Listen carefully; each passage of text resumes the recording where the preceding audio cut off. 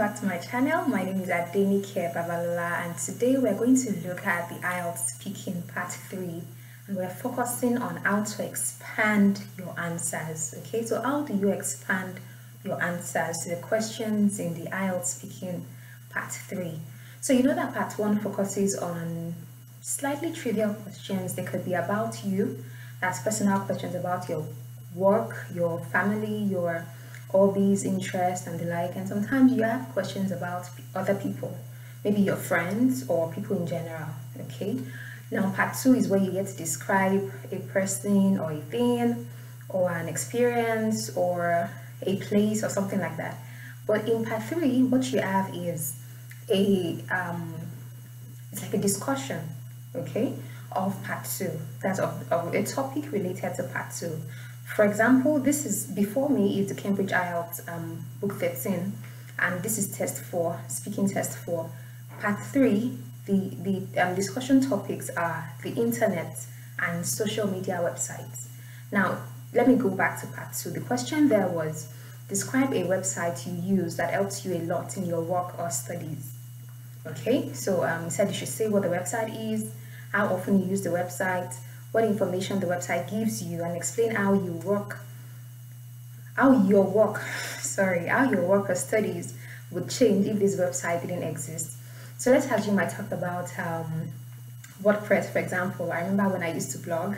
So let's assume I talked about WordPress and everything I could do, the themes and templates, and all of those notifications and everything. Now, going on to Part 3 now, this IELTS Speaking Part 3, you are now looking at the internet in general, and then, it goes on to have social media websites. So there are 3 questions on the internet and then 3 questions on social media websites. Now, our goal is how to expand your answers. Normally, what we say is for Part 1, the IELTS Speaking Part 1, don't just give a short answer, what they call the mono answer. Don't just say yes or say no. Like this one here says, are there many, I'm going to the Part 1 now, are there many animals or birds where you live? I can say yes or say no. Yes, they are. No, they aren't. Something like that. But that's not enough for your Part 1. You need a second sentence to,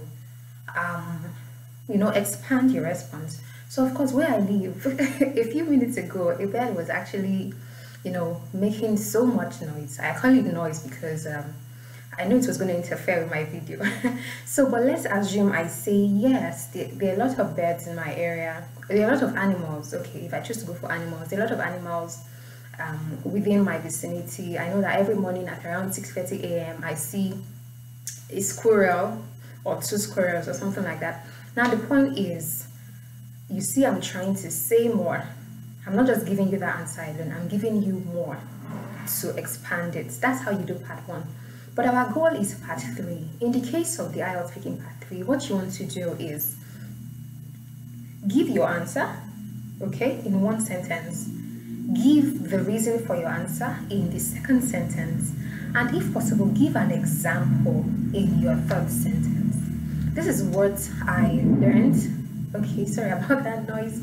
This is what I learned from the British Council educators on Future Learn earlier in the year. Okay, the best way to expand your answer is say the answer, say the reason for your answer, give an example to support your answer. So let me ask these questions. I'm going to use the 6 questions in this Part 3. This is Test 4 in Cambridge IELTS Book 13. So the first question here says, why do some people find the internet addictive? Okay, so my answer is, certain individuals think that the internet takes so much of their time. Okay, so you see that this is a why question, it's a reason question. So somehow I'm going straight to the reason. Okay, it takes so much of their time. And so you find that some people wake up very early in the morning and they spend so many, hours checking their mails or, looking at videos, watching videos on Instagram or something like that. For example, I know a friend who, while we were serving, would she would spend almost all her money on subscribing for certain data plans so that she could watch as many funny videos on Instagram, so that she's just happy and all of that. Now, I know that was a freelance response, so a freestyle response. What I was trying to show you is your question requires a response, But don't just give that, one response. Expand it, okay? Make it wider, because the more you can say, the more vocabulary you use, the more sentences you use, and the more of your speaking can be assessed. Okay, so the more you say, the more examiners can assess as far as your IELTS speaking is concerned. So let's look at the next question. What would the world be like without the internet? This is like, asking my opinion. What would the world be like without the internet? If you ask me, it would be like, being in the dark ages, because somehow communication will be hampered. We won't be able to talk with our friends and family the way we like, especially when we live in different places. For example, my parents live in Lagos, and thanks to WhatsApp and Facebook, I can always communicate with them.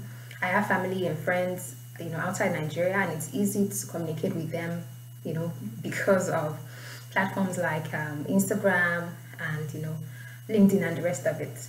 Okay. So, you see that I did not just give the response of communication will be hampered. I talked about the benefit of WhatsApp and Facebook and then LinkedIn and Instagram. Okay, I just padded up the answer with examples, something substantial. Okay, that's how you expand your answers in the IELTS speaking part 3. Let's look at the third question. Do you think that the way people use the internet may change in the future? Do you think that the way people use the internet may change in the future? I'm not exactly sure what kind of change is likely to occur, but I know that more and more people will depend on the internet for businesses, education, and the rest of it. For example, we know that this year, 2020, has brought a lot of changes, especially to education, business, and the most part of the world, especially because of the coronavirus.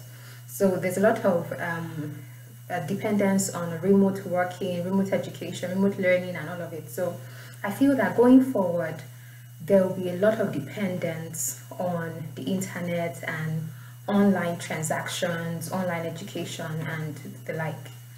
Okay, how did that look? How did that sound? Now the idea is, it was a do you think kind of question. So I tried to give you a reality. I didn't just say people will keep depending on it. I said, yes, this is the reality right now, and this is the possible reality later on. And you see that I even used the right tenses while I was speaking. So let's take the 3 questions under the social media websites section. It's still part 3, still IELTS speaking part 3. So the first question here says, what are the ways that social media can be used for positive purposes? What are the ways that social media can be used for positive purposes? One way I think that social media platforms can bring about change in society is through what do you call them? Support groups. For example, we know that there are a lot of diseases around, there are a lot of sicknesses, and sometimes people who struggle with certain things, even mental health issues. For example, people who struggle with these things tend to feel alone and separated from the world. But with the internet, with with LinkedIn and Instagram and other platforms, you find that people never really have to feel alone. There is this support. You have people coming out to speak out more, and you have others showing the support that these people need. Another way is through education.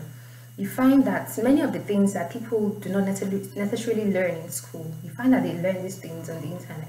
For example, breast cancer is not necessarily a topic that is fully addressed in secondary school, where you find that when you have the breast cancer month, I think it was last month, you find that a lot of people are informed and they have the information they need. So yes, these are 2 ways you can actually bring about positive changes in the society. Okay, so that was quite extensive, yeah? But yes, if the examiner does not interrupt you, good for you, but most likely somewhere in between, the examiner would tell you they have the answer already. But the point I'm trying to make is, I didn't just want to say one thing and just say, okay, for education and for support, I needed to, build them up, I needed to expand them. Okay, so the next question there says, why do some individuals post highly negative comments about other people on social media? That's a very realistic question. Why do some individuals post highly negative comments about other people on social media? As far as I know, certain people who struggle with inferiority complex tend to project it on other people. So you find that despite not feeling good about themselves, they want others to feel terrible as well. So you find that some people just go about bullying others. I think it's called cyberbullying. You find that they say negative things like body shaming. They say things that make people feel bad about how they look or about how much they know. And some of these things can bring very devastating outcomes. So for me, it goes back to inferiority complex. When people don't feel good about themselves, they want others to feel terrible as well. Okay, so I tried to respond correctly to that based on what came to my mind, and I didn't just stop at it. Okay, I talked about cyberbullying, I talked about body shaming. These are like the real things. This is about what we have in the world today. So I think that's it. You know, I just tried to give a realistic response based on what I know. And of course, if the question is asking about what you know, what you think, feel free to bring in what you know. Don't get lost.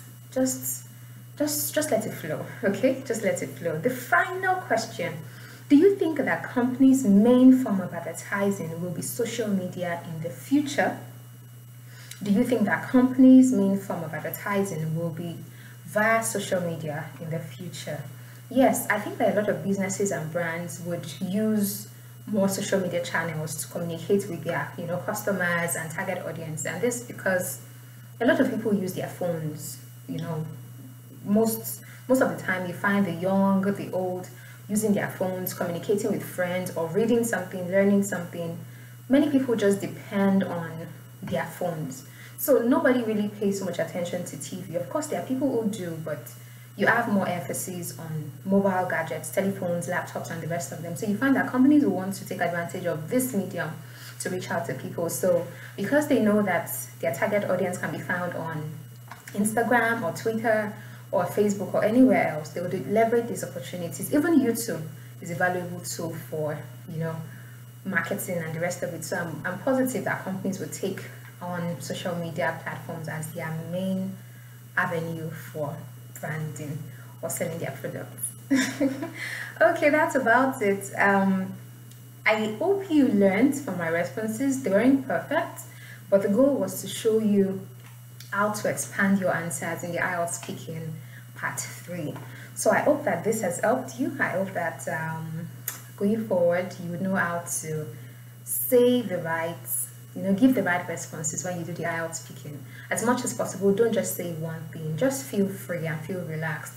I didn't write my responses anywhere. I'm saying them to you, just as they're coming to my head so that you can see how spontaneous it can be. I'm not trying to rehearse it before you or make you look all perfect. It's important to keep it original, okay?